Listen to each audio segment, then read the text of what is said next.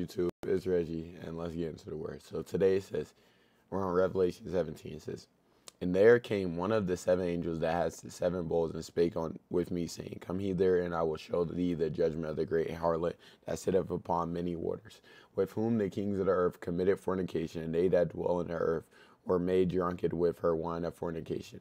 And he carried me away in the spirit into a wilderness, and I saw a woman sitting upon a scarlet colored beast, full of names and blasphemies, having 7 heads and 10 horns. So, one, I want to say with this, I think a lot of people overlook the seriousness of this. God always refers back to fornication as one of the sins that he hates like the most. And this is a sin I struggle with.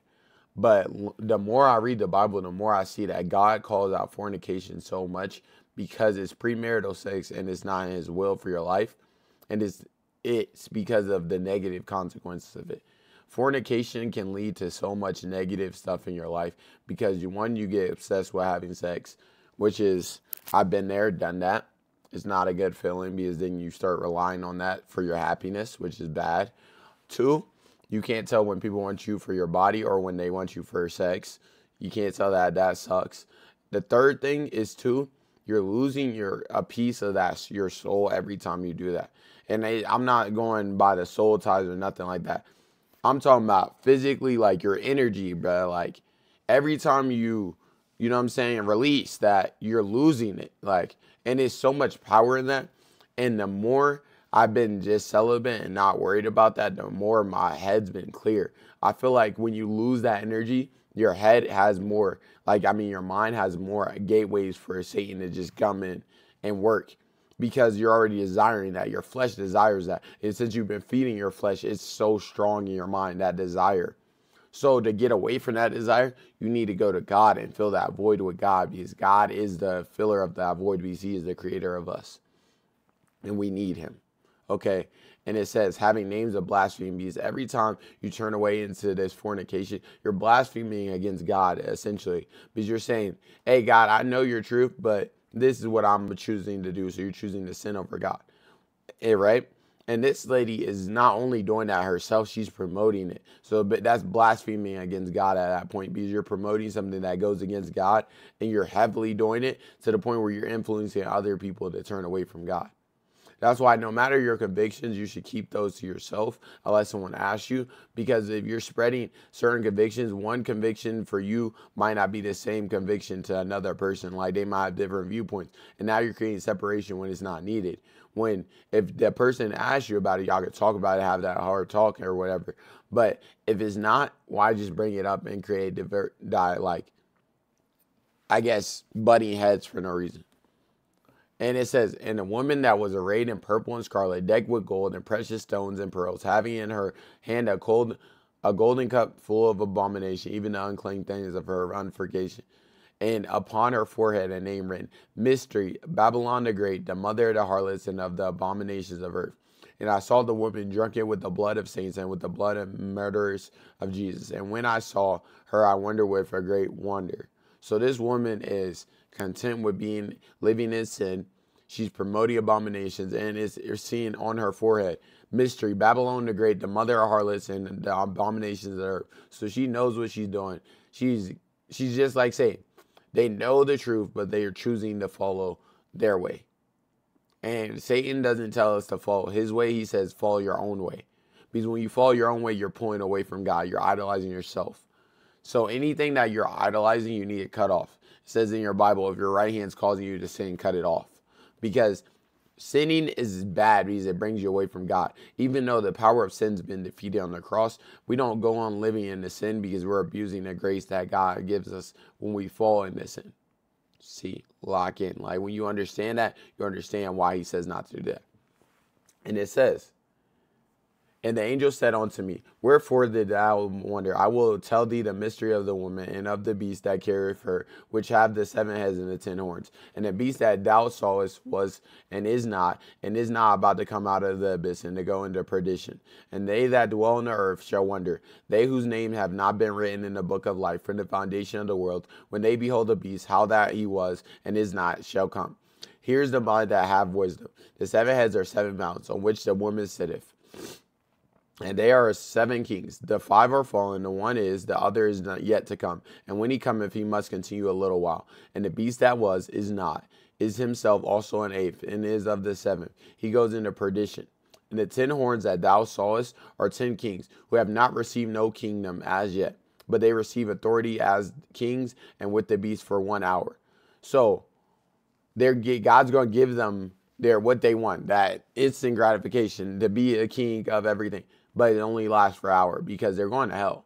But God wants everyone it's going to basically be a grand test of your faith.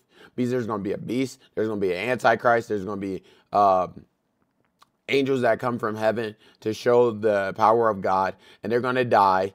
And when they die, everyone's going to think like God's been defeated, that these people that had all this power were defeated by the beast. How can we overcome it? God. But a lot of people are going to start doubting God during this time instead of sticking it out. And God's telling us this, that he says, even with the wrath, a lot of people will refuse to repent and turn away. That's why they're condemned to hell, because their heart's been hardened so much that even with the wrath, the coming wrath that they're seeing and experiencing, they still can't turn to God because they don't feel like they need God. Even in this time, they will blaspheme against God. They will worship these kings. They will worship all these things that aren't of God instead of worshiping the one true living God. And it says for 1 hour, these have one mind and they give their power and authority unto the beast. So one accord. God tells us as believers in Christ, we are one body, one accord. That's why it says do not defile the body. Like when you commit fornication, you are defiling the body, a body of Christ, because other people are seeing you do that and thinking it's okay to do when it's not. So that's why it's so much importance on that. But the same way we live on one accord, Satan lives on one accord. He has one agenda. Bring as many people away from God as possible. That is his goal. So everyone we see in this, the harlot, we see the kings, we see the beast, we see Satan in this, the dragon. All they are on one accord trying to get us to fall into sin so they can take us away from God. But when you know this, and this is why God's revealing this to us, he says blesses those that read and blesses those that hear. So we're both blessed by me reading it and you hearing it. We know that these events are going to unfold. So this is the time when we stand on our faith, no matter what, the good, the bad, the ugly, the pain, because we know that one day we will be clothed in white. One day we will be rose to heaven. One day we will live with our Creator for eternity. That we will walk the streets of gold with our Creator. That's the goal. That's what I'm looking forward to. So I'm not worried about any of this rap because I know how to be saved, which is by putting your faith in Jesus and letting your life reflect it. Because it says, if you love me, you'll follow my commandments. So if you love God, you'll follow his commandments. And it says, sorry, it went up a little bit. Bro. Why did it do that? My bad, y'all. I don't know why I skipped like that. I think we're on like 11. Okay. All right. Bro. Okay.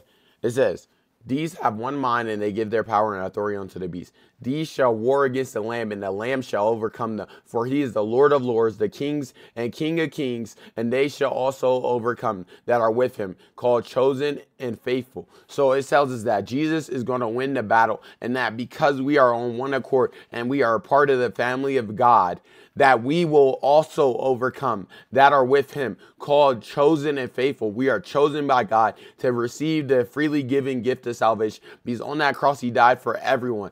Whether you believed in him, whether you hated him, whether you didn't know him, he died for you so you have a chance to be saved by putting your faith in him.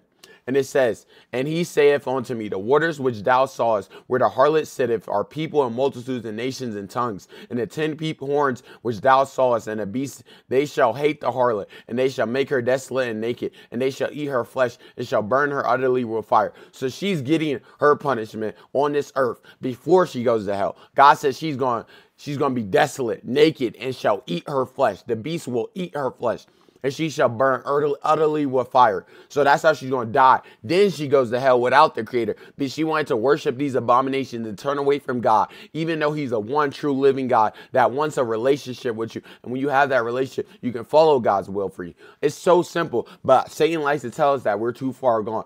But God says there's no one too far gone, that only through me will you enter heaven. He says he is the truth, the way, and the life.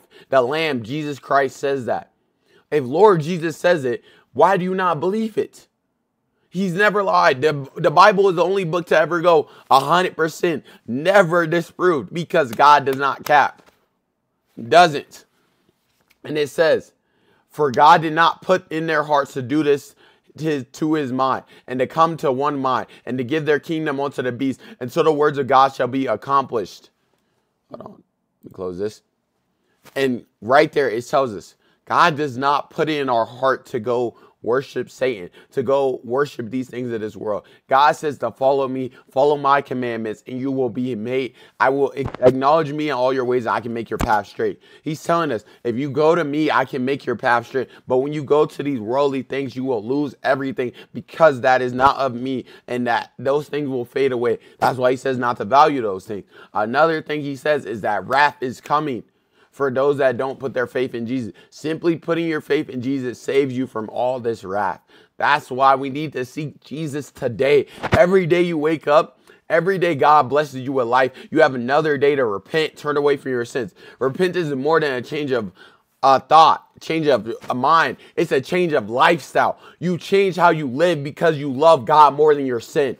That is what it means to truly repent. It's changing how you live. If your life does not look different before you found God to after you found God, have you truly repented? Have you truly turned away from your sin? No, you have not. Your life should be different. It should show that you're a Christian. Your words should not be the only thing that show you love God.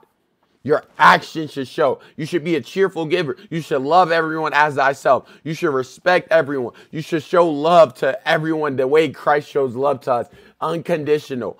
He forgives us. Every time we fall short, he forgives us again. He says, get up and walk with me. I fall short. God picks me back up. Come on, Reginald, let's keep walking. That is what love is. We got to stop having conditional love for people. Oh, I love them while they're helping me. When they fall short, I hate them. God doesn't do that, so why are you doing that to other people? It says those who judge will be judged according to their criteria that they judge. That's a paraphrase, but however you judge, you'll be judged according to that. So if you judge people based on their appearance, you'll be judged on your appearance. If you judge people based on their actions, you're going to be judged on your actions. The same way God tells us, if you love me, you'll follow my commandments. So if your actions reflect that you follow Satan, what would make you think that Jesus is going to let you in the kingdom of heaven? You say, Lord, Lord. It says not everyone that says, Lord, Lord, will enter into heaven. It's easy to say, Lord, Lord. Lord, you're my Savior. I love you. But then I'm going to fornicate. And that's for me. I used to do that. I used to say I love God and then go and commit sins intentionally. And that showed my lack of love for God. And he convicted me of that and told me, hey, Reg, if you truly love me, you'll turn away from that. And what did I do? I turned away from it, and my life's never been better. And every day I get on here and let you know how you can be saved. Simply putting your faith in Jesus saves you. It says, for God did not put in their hearts to do this his mind. He's not saying to follow Satan. He says, repent, turn away from your sins, and live for him. It says, and a woman who thou sawest in a great city, which reigned over the kings of the earth, she's gone. Because she didn't want to put her faith in Jesus. Put your faith in Jesus. Every time he gives you life, there's a chance to repent. Change your lifestyle. Seek God today. I love you, but God loves you more. God bless you.